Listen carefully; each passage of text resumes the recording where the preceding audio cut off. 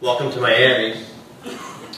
Alright, so I'm the founder of AlphaPoint. We've been operating for a little over 3 years now, and we have over 20 exchanges in 15 different countries, and we power some of the largest exchanges here in the world.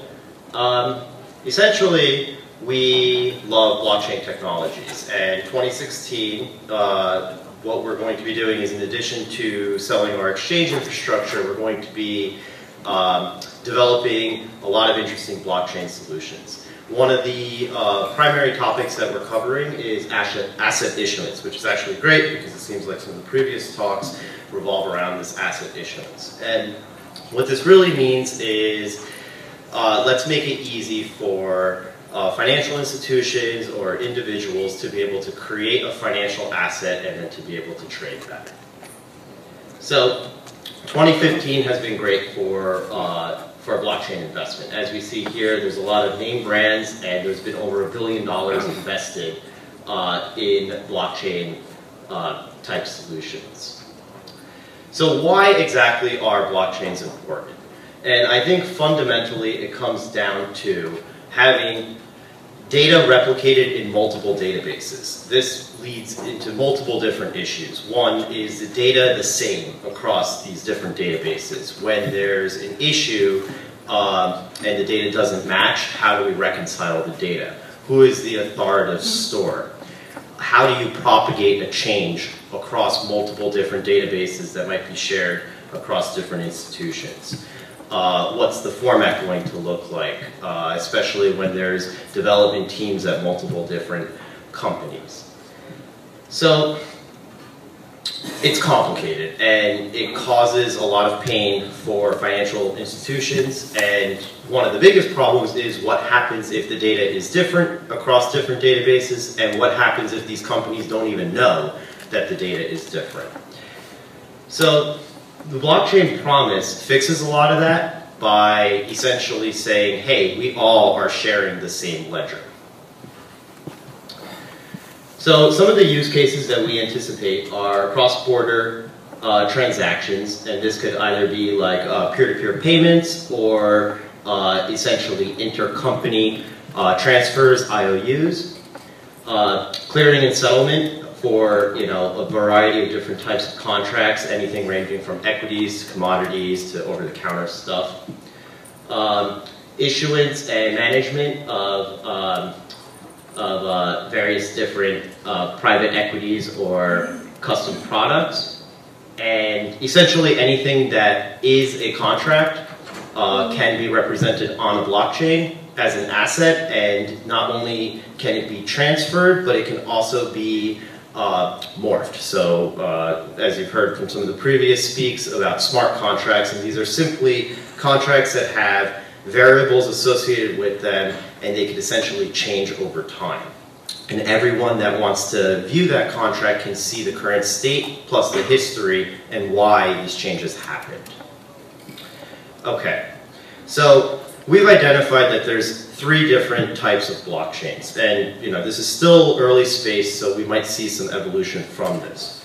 But essentially, a public blockchain is like Bitcoin, and what this means is all the data and actions is visible to everyone. There's no secrecy. There's no kind of hidden information in the transactions. You still have the notion of private key, so the owner of an account has control over his funds, but whenever an action happens, or if he wants to essentially put information in there, that's public and exposed to everyone. A private blockchain is a little different, where there's only a known set of parties that can actually join the blockchain, and only those parties can see the information that's going on.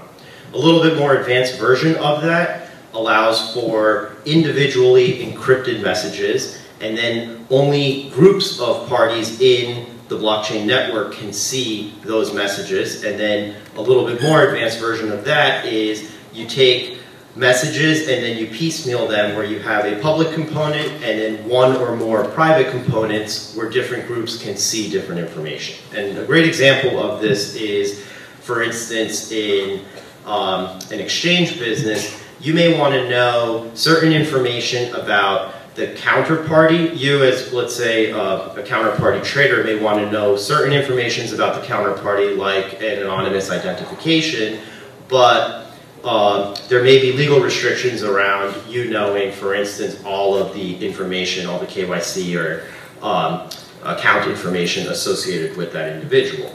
So in this case, what you would probably have is a combination of some public component of the message that explains, hey, here's the public trade, and then some private component of the message that says, hey, here's some further details how perhaps a compliance department or an auditing agency or a government agency can do an investigation if they need to.